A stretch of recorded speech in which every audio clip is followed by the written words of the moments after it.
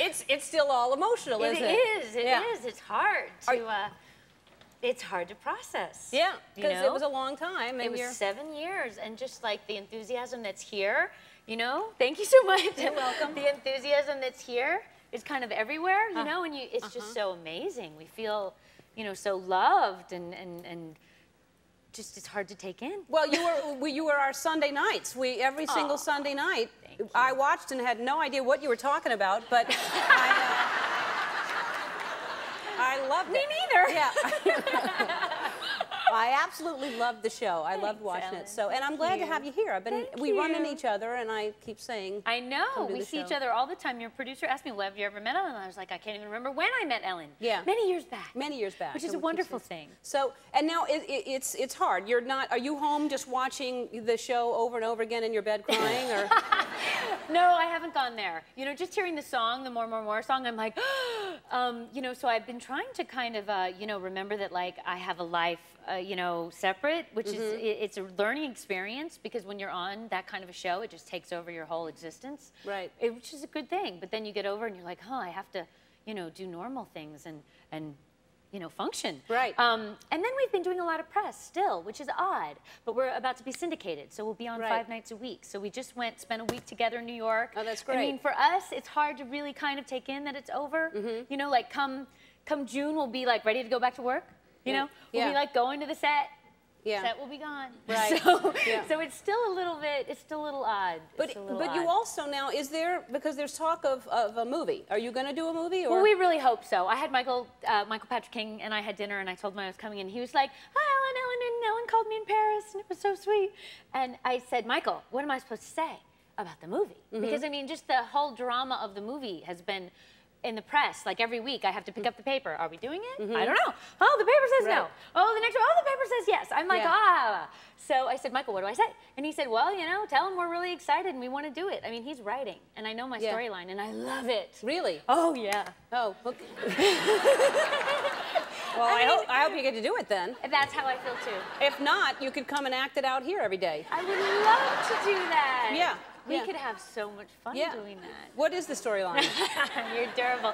Michael will come and kill me. Yeah. But, you know, the funny thing about our whole lives is our whole professional lives together, you know, it kind of had its own energy, its own momentum. Because we never knew in the beginning that it would be a hit. We never knew we'd go on so long. None of it was expected. So it kind of almost created its own, like when we were doing the final couple episodes, they were so charged up and so full of stuff, and Michael would be like, "Hey, we could do blah, blah," and we'd be like, "Yeah, movie," you know? Right. So there was a lot percolating, and it's kind of the what you would expect from the ending, what would happen next. Yeah, I liked the ending, by the way. I know that y'all shot 4 different endings from what I heard. Yeah.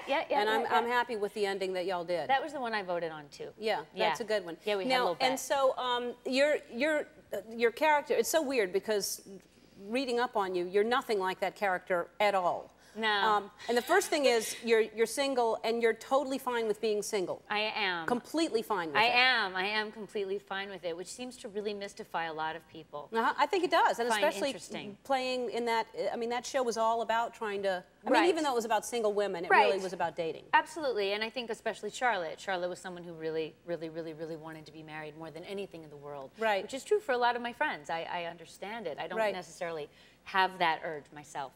But, you know, it's funny, people publicly, I mean, I Googled the show the other day and to see if we were doing the movie or not, and it said, Kristin Davis,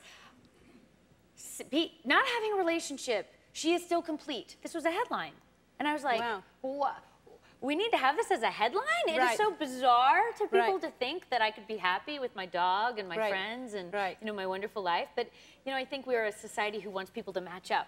You know. Well, yeah. I mean, I think so. But you're happy with your dog? Is he fat? She used to be fat, Ellen. She used to be fat. She went to doggy camp one time when I was away working. I went to Canada and I couldn't take her, and I thought, did she run away to camp, or did you put her there? I put her there. Okay. I put her there, and I thought, you know, she'll be with her doggy friends, and she'll be very active and run around, and she'll be happy. She won't miss me. I came back. she had gained like 20 pounds. She ate all the other dogs' food. My dog is a bully. She's a little bit of a bully. And it rained the whole month in LA, so she didn't get to run around. She just stayed inside and ate the other dog's food, and she just ballooned up. She's a golden retriever. So she used to be kind of svelte and, you know, athletic, and then she kind of waddled. So I took her to New York where we were working, and the vet saw her and just chastised me. I was a very bad mommy. And what did you do what did she do?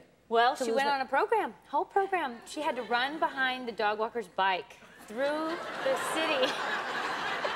And one time, I was coming home from work and I saw them, you know, and the dog walker's like pedaling and Callie's like, but it worked. Well, why doesn't the dog runner run with the dog? Why do you have to, why does the dog runner get to ride a bike? I don't think the dog walker could handle the running. I think it was tough, you know, so she rode the bike and Callie had to run, but it worked. And she swam.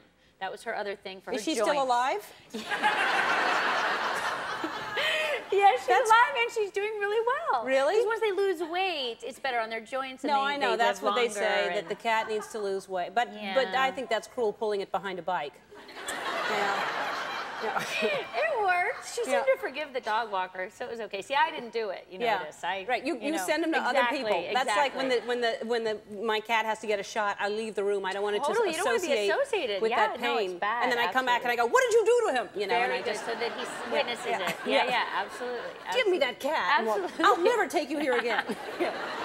All right, we have to take a commercial. We'll be right back right after this. So that movie is the winning season. It's about baseball. Were you a baseball fan before you filmed it? Not really. I kind of didn't know much at all, except for Sarah Jessica's a massive Yankees fan and has been trying to educate me for years. But this is about baseball in 1909, which is almost a completely different kind of game. It's very rough. They didn't have that many rules. There were always these big fist fights, kind of like hockey now.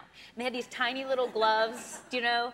And it was very interesting to kind of go back in time and think about, like, baseball players were not held up to be these role models. They were kind of like the way actors used to not be accepted to hotels. Baseball players were like lowly. You know, people would go and cheer, but it wasn't thought of as being a fabulous thing to be. Not like now.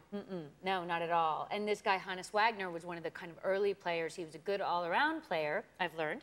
And he was one of the first people that they tried to kind of hold up to be something, to be a role model, and they wanted him basically to be on the first baseball card. And they were going to put these baseball cards in cigarette packets. They came to him with the idea. They had printed 700 baseball cards already.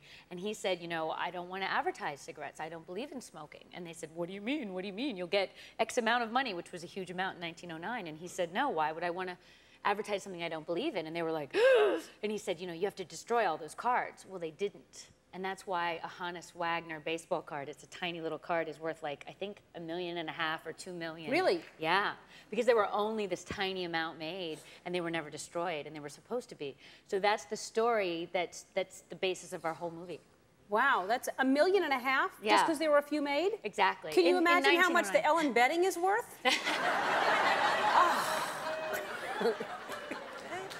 $1.5 million for a baseball card? Yeah. Oh my God. Yeah, because there weren't very many, and it was a long time ago, and it was like the beginning. I know, who knew? That's how I felt too. Well, that's interesting, and the outfit seemed like a whole big it was unbelievable. Production. It was extremely high maintenance. Yeah. And I'm kind of a low maintenance. Like at Sex and the City, I just throw on my clothes by myself. It took 45 minutes and 2 people to get me into those outfits. Yeah, that's why I don't dress that way. Absolutely. And you know, they made a corset for me, and it was from like here up below my hip bones. And you just think, like, you can't sit in that. No, you can't breathe. No, I don't know how they dressed like that back then. Insane. All right, so the winning season is on April 14th at 8 o'clock on TNT. Everybody in the audience is getting a DVD of Sex and the City, the 5th season. East Side